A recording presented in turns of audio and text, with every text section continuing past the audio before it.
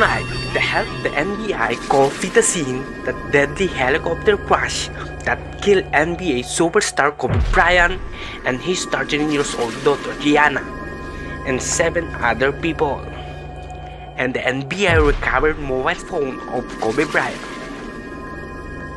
According to authority, Bryant's chopper departs Onscani, Thousand Oaks for his daughter's basketball game at 9:06 a.m.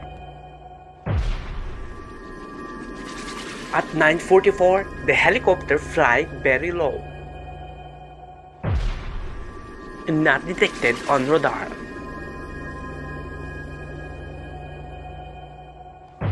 This is what happened inside the helicopter.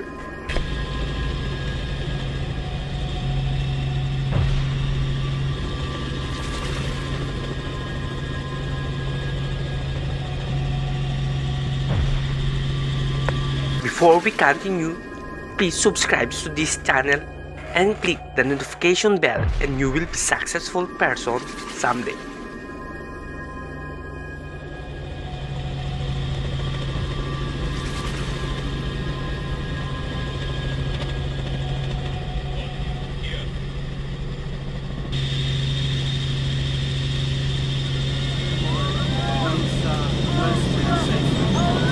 I love my family. I love my family very much. Everybody, please.